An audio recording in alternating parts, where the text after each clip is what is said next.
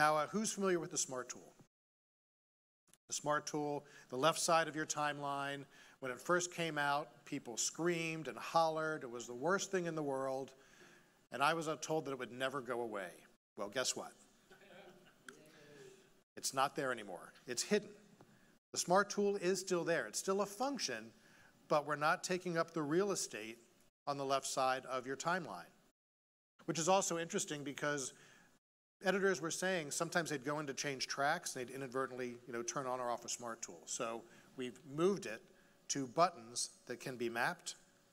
You'll see them on the top, your segment and your trim modes, even your transition manipulation, which were Smart Tools are mappable to a key or to buttons.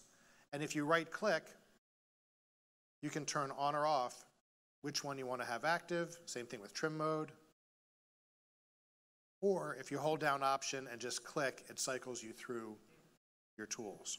Or again, they can be mapped to a key.